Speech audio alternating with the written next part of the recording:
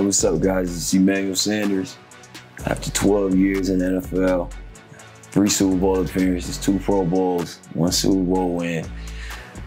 I'm ending my career as a Super Bowl champion. And it's been a great ride. Quick throw caught. Sanders wide open to the 10, to the 5. Touchdown, Denver. Throws the ball back to the end zone. Sanders goes up, makes the catch. For me, I feel like it's the right time for me. 12 years. I'm walking away from the game healthy. I've had a great career. I've played in a lot of great games. I just feel like it's my time. Now I can go and run routes with my son and play basketball with my son, hang out with my kids, and enjoy my life. On the sideline, 10, 5, head, shoulders into the end zone, touchdown, Denver. I grew up in a small town of Belleville, Texas, and to make it this far, this journey, it's just incredible to see how far I've come. And when I look back on my career, I can honestly say I gave it my all. I'll never forget making those big time catches, coming over to play and seeing the Broncos fans going crazy and me going and fist pumping at them because they're giving me so much energy. I'm giving them the energy back, or me scoring and bowing and saluting to the crowd. He wants a home run ball. Sanders is there at the goal line. Touchdown, Denver. I mean, in that Broncos stadium, it was the best energy that I've ever had, really, truthfully. Emmanuel Sanders.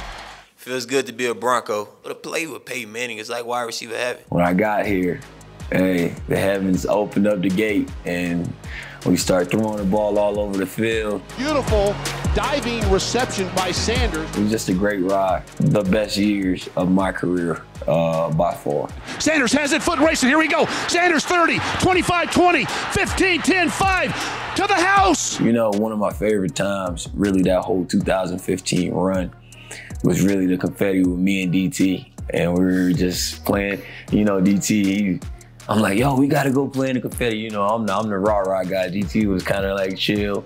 And I'm like, yo, we gotta go and play in the confetti. And DT was like, man. I was like, come on. So we went and we just both dove in the confetti after beating the Patriots, going to the Super Bowl. And that's just such a fond memory. And then I just remember sitting next to Peyton. It was his final game, and the clock was ticking down. We were about to win a Super Bowl. And I remember looking at Peyton and telling him, just embrace it, man. This is beautiful. This is beautiful. You going out on top.